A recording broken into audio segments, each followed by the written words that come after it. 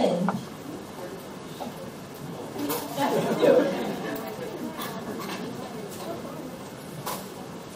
Some of the nutritious food I say the features are bread, milk, and apple. Very good. Everyone say, great job, Kevin. Great job, Kevin. Does anyone have a different answer with 3 other nutritious foods that Kevin didn't say? Over here. Come on. Some of the nutritious foods and see the pictures are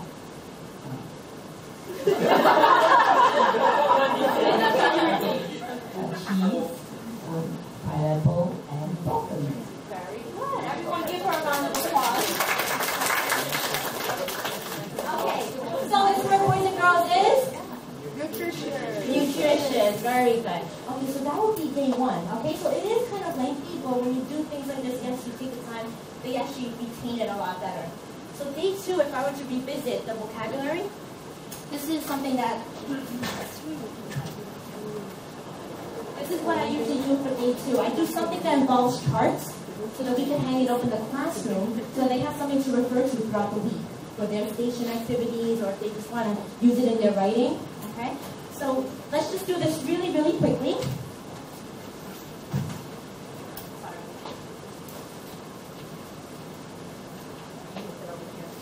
Actually, first I would show this. I would show the pictures and I would listen from the students and what they remember from the day before, okay? And using their own words or if they remember the word for word, it's okay. Then we're going to talk about this, okay? So the charts. So now this is what I call understanding the word, okay? So they're creating a deeper meaning for it. So I have an item, okay? And you have to tell me the function, okay? Remember, boys and girls, it's the job or what you use it for, okay? So glass, right? So a glass.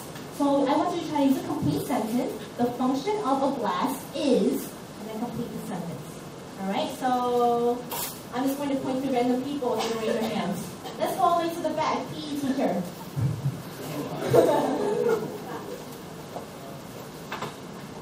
The function of a glass is.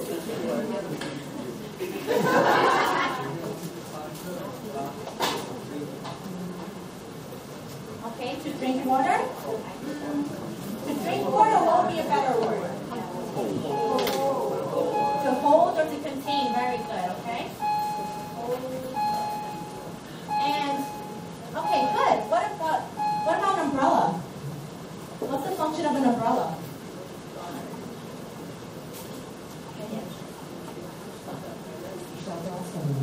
Okay, very good. Big word, shelter.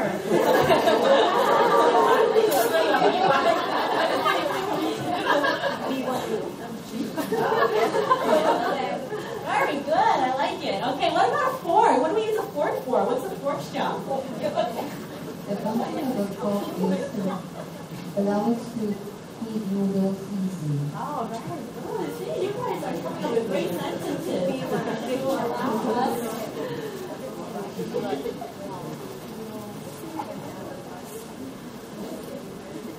Okay, a pencil? And remember, sometimes it's more than one function, right? So, if you want to give me both functions, you can. So, what's the function of a pencil? Right here. Oh. Done. Oh, hello, you're right. The pencil is right. Okay, very good.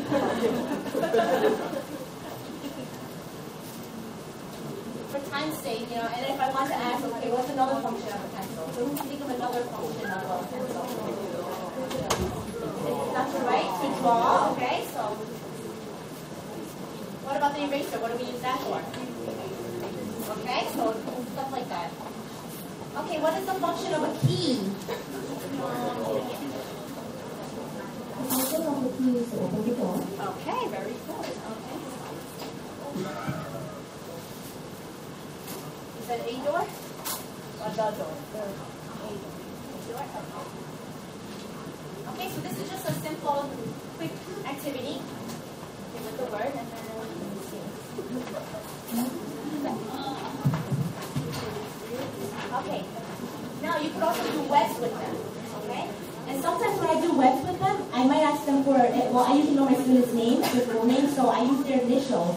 So that way, whenever they're contributing, they actually actually like that their name's there. They're more willing to contribute because it gives them ownership for that answer. Okay, so when you dine, what is your favorite food to eat? Think about when you go home and you have dinner, what do you like to eat? So let's see. So I want you to use a complete sentence. When I dine, my favorite food to eat is, okay, so Cloudy.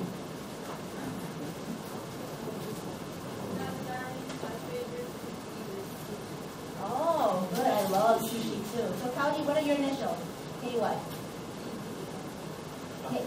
What? EBL? Like that? Oh, yeah. Wow. A lot of initials. Okay. All right. Something different. Let's go over here. My favorite food.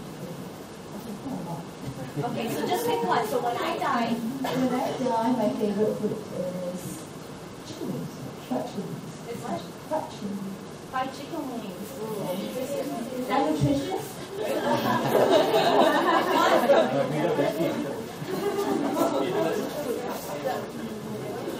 And then what are your initials? A-L-N.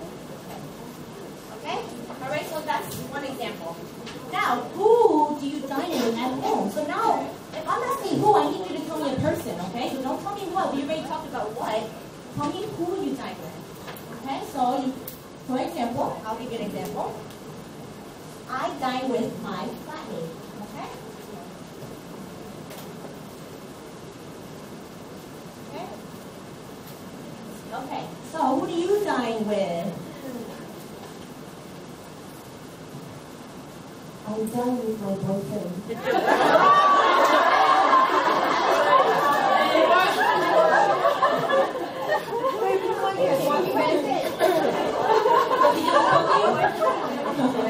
What are your initials? NSC. NSC? LSC. Oh, LSC. Oh, Liliana. I'm sorry. LSC. Okay, and one more. Who do you dine with? I dine with my family. Okay, beautiful. Very nice. Okay. And what are your initials? S-R? Okay. All right, so something like that, like a web word. Okay? And then last one. I hope you're still with me and you're enjoying these interactive activities. You could also do like an example, non-example. So this is when you do the opposite, because that actually deepens your understanding. Okay? So if I talk about nutritious, that means healthy food. It makes you feel good, okay? Unhealthy, not healthy. So remember, when you go to P2, you're going to learn that un means not, okay? So not healthy, it makes you feel sick, okay? You don't feel good after you eat these foods. So let's start. Someone tell me some nutritious foods, okay? So just call them out, okay? So just call them out. Apples. What else? Milk. What is it? Blowfish, you said? Did you say blowfish? You said fish. Okay, fish. Salmon is a type, yes. What else? Cheese. Vegetables, cheese. Okay, low-fat cheese, yes. That is healthier. Okay, what about some unhealthy foods? Fast food. What else? Soft drinks, yes. Potato chips, yes. All these things that taste so good. Cookies. Okay, very good. You boys and girls did an excellent job. Okay, so that will be my today vocabulary. Any questions? No? Alright, so let's move this out of the way. We have a little bit more to go. Okay, so let's talk about my key learning. So I'm focusing on problem solving in mathematics, right? So I'm just going to talk about my learning to do with math.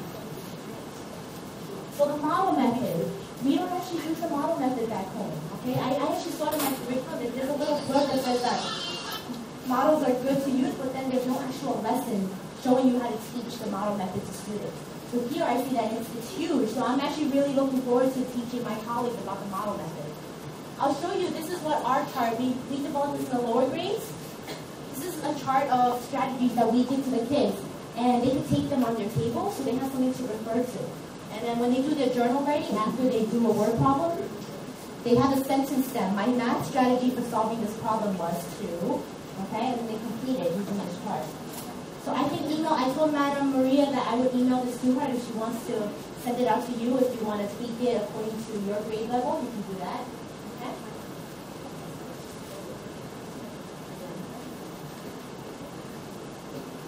Okay. I also learned different ways of problem solving, teaching problem solving here. So let's see, some of the teachers are Miss Pena back there, she's excellent. She'll have the kids actually come up and do the problem without just, instead of just straightforward going through it, you know, she'll have the kids spend some time on it, have a kid come up, and then she'll try to clarify, but also acknowledge if they use a different strategy. All right, and then Madam Adine, this was something very new to me. She told me that she actually saw someone else do it, and okay, so she breaks down her problems into chunks. Okay, so for example, she'll write one sentence, and she'll ask the kids, okay, so does everyone understand? Okay, some women and men they were running in a marathon. So some kids won't understand marathon, she'll clarify it. Then she's like, is that a problem? And the kids know. They're like, that's not a problem. She's like, why not? You know what? And they know there's nothing to solve. So then she'll type another sentence. And then she's like, okay, now is there a problem? And they're like, no, it's not a problem. So they just take it. So she'll actually ask them, so what do we need in order to solve this problem? And they know it's a question. So the way that she broke it down, I felt is very effective for all grades, because it's quite overwhelming when you throw a big passage at a kid. Even if it's 3 or 4 sentences, they might just pick up the numbers. At least I know from my students, they take the numbers and add them or subtract them. Okay, they don't even want to read and understand it. So the chunking actually really helps them. Okay? That's thanks to Madam Adine. And then I also discovered that most students actually like problem solving, even though it is getting more challenging, and it's way more challenging here than it is in the States. When I went around and I asked students, the kids that are really good at math, they would tell me, oh, it's kind of like solving a mystery. Okay, and then the kids that are even the lower level students that struggle with mathematics, they like it too, because they feel that it's just doing a different type of thinking. And one kid actually said, I like it even though it's hard, because my teacher, she told me that if I keep doing it, I'll get better at it. You know, so I think they like, thanks to you, that you're pushing them, you're constantly trying to help them learn the actual concept and the heuristic behind it. Okay? Okay. So any questions? That's problem solving back in the States. We do, yes. Okay. So how do the kids solve their problems if they're not using the methods that Okay, so you mean like the model method? I mean, like we've got this model method and so on. How do the kids do their problems in mathematics? So that's the problem right there. So it's fairly new. We actually just started in September, actually trying to do math exemplars with them. These little work problems, but the kids really struggle because the teachers don't have any professional development on how to teach problem solving effectively. So were they ever doing problem sums? They used to call it problem sums here. They were, but it wasn't as highlighted. And then sometimes it's just gets pushed to the back burner. So that's because they focus more on the concepts and skills. So now that they know with all of these new standards, they need to actually teach them more explicitly how to do problem solving. So it's been quite challenging, and then a lot of teachers, I see the strategies they would use this, tell them to look for keywords. It doesn't always work, because the kids just look for in, all, or left, and then they do that same operation when it might actually get them the wrong answer. Okay? That was what we used to do long ago. Right, so that was right. Look for keywords. Yes. Like the one solution, and you match them to the operation. Yes, exactly. So we're trying to, I want to go back and hopefully show teachers how they could actually teach this more effectively. Right? Because I don't think they have, they don't have, there's no support system there for us to do that. Okay, any other questions? Yes? You mentioned your kids are very difficult. How did you educate them? What do you do? What do I do? Okay, so, like I said, depending on the teacher, there are different management systems in place. So I might have an individual star chart, like each for the stars. Okay, so I set a star every single time I see a kid doing the right thing. Good behavior, trying their best. Anything that gives them a star, and at the end of the week, they might get a sticker or a prize, something. So we actually have to have tangible items as they get older. Stickers are not gold anymore like they are in kindergarten and P1. They actually want some prizes. there's always some sort of reward, which is good and bad. But if we don't have that in place most of the time, then I don't know how else we would actually be able to manage that. And then we have table points. So when they're in groups, then you'll say, okay, I'm looking for the first group that's ready, and the kids will get ready. And they get points, and at the end of the week, we see who has the most amount of table points. So different strategies, like different management systems like that, or cards where they switch from green to yellow to orange to red. So green is means they're good, yellow, that's a warning, orange, that might be a timeout, and the red phone call home. Okay, so yeah, we have to have a lot of things in place. You said something about your school, like your mathematics. That it's very structured. Alright, that everyone has to be at the same point, say 2.1 and so on. Now we all know that for mathematics, different children can grasp the ideas at different times. So how do you handle, like, there may be some children who may not understand and may not follow. So what is the course of action? So that's the part where, differentiation is quite hard because we have to apply for the material and this sort of structure. So we have extended day, and that's kind of our remedial actually. So we get to choose which students we want to be an extended day, and it's 10 students per teacher. And then there are 2 days dedicated to math and 2 to literacy. That's our main mode of intervention, but we also have after-school programs in place. Any other questions? You guys are really good. So there are no more questions. Wait, what did I want to? Okay, I won't give you post-its again, but maybe you guys could just share with me what are some things that you learned today. So maybe that you didn't know, or something that was interesting, anything that you learned. So you can call it out if you want, I don't mind. Or did I not teach you anything, or did I just waste my time and waste your time? Yes? I like with the younger kids, like when they learn new words, and then they put it in the body, so that when they remember and if they have the muscle memory of that. Okay, so that's good, yeah, so that's TPR, very good. So TPR stands for Total Physical Response.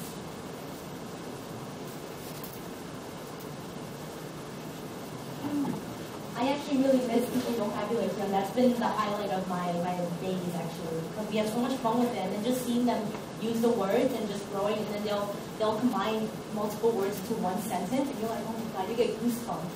It's pretty amazing. Okay, so good. Total physical response. Anything else that you learned that might have been new, or about the system, about the lesson? It's not new, but what you shared as to how you could do that vocabulary that's very structured, like using 3 words and doing it in a structured manner. That's what I like about it, because you put the time aside to make sure that the kids learn the word. Okay, so structured, vocabulary, instruction. Can be effective? Is that okay? Okay, good. All right, so I think the last thing, you don't mind, this is where I'm going to give you post-its just for feedback or any final thoughts, okay? So if you want to share what you learned, I always appreciate feedback because that's how I improve as a teacher as well, as a presenter. So please, anything that you like, you didn't like, if you want to know more, if you want to leave me your contact information, if you have any questions, feel free to just let me know.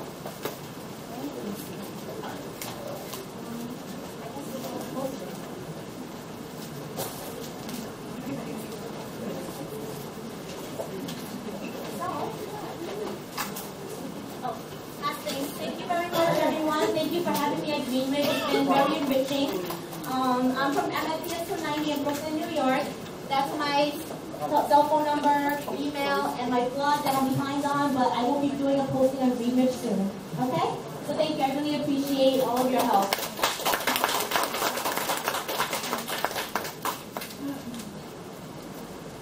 I think we should thank Katie very much. Thank you for the great sharing. If you notice that actually she's a real teacher, even when she's sharing, there's a lesson in a lesson if you notice.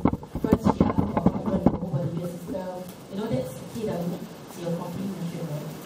Yeah, and then in that lesson there's the vocab lesson, and I think it's very engaging as a teacher. I think we all love to be in the class.